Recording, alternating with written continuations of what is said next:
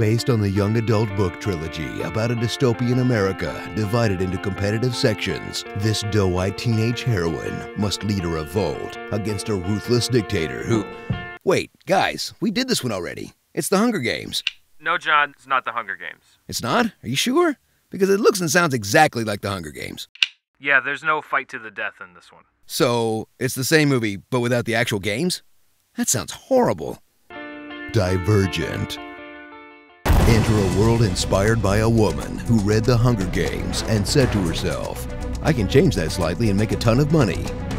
Journey to an overly complicated future where every teenager's career is determined by a test that places them into one of 5 factions, each based on a single personality trait, unless they test positive for more than one, which makes them a divergent, but is different from being factionless, which basically means you're homeless. But the test doesn't matter because they can choose whatever faction they want, which leads to another series of tests. There are 2 stages of training. You'll be trained separately from the Dauntless Born, but you'll be ranked together. After initiations, rankings will determine what jobs you move into. The rankings will also determine who gets cut. At the end of each stage of training, the lowest ranked The bowl of names in the sorting hat were a lot more straightforward. Gryffindor! Volunteer as tribute to one of 5 factions, each named after a different SAT word. There's Abnegation, the District 12s, Erudite, the Slytherins, Amity, the Hufflepuffs, the other one, and Dauntless, the cool faction that plays games, gets tattoos, and does parkour that every teen would choose to join. Because no teenager in their right mind would ever choose to be a f***ing farmer.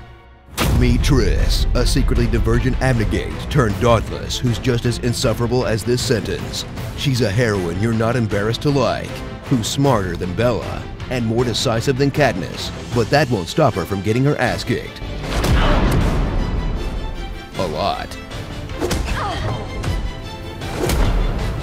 Witness a creepy romance bloom between Triss and her much older trainer with an equally dumb name. My name's 4. 4 like the number? And thrill as these rebellious divergents uncover an evil conspiracy to eradicate an entire district. Faction. Watch things heat up as Shailene Woodley and this super hot tattooed hunk make out, while fighting against Miles Teller, who she made out with in The Spectacular Now, and being related to Ansel Elgort, who she made out with in The Fault in Our Stars. Yeesh, it's like a quarter quell of guys Shailene's porked.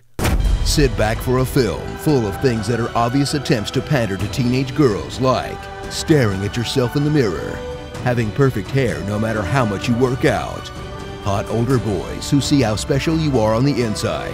I know exactly who you are. And telling them that choosing your clique is the most important decision you'll ever make. faction before blood. So get ready to be left hanging while our 2 love interests outsmart the evil government, then ride off on a train into an uncertain future. Guys, I'm telling you, we did this already! Starring Catrice, I Am Number 4, The Fault in Our Co-Stars, Kilometers Teller, Old Rose, Mackay 5 minutes of screen time, Kat Von D, and Cinna's daughter.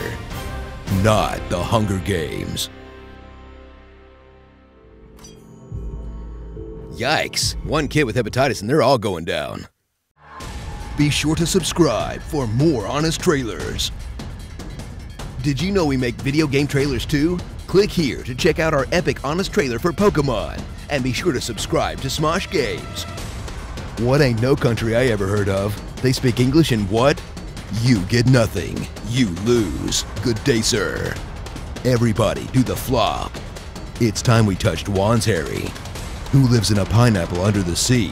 SpongeBob SquarePants.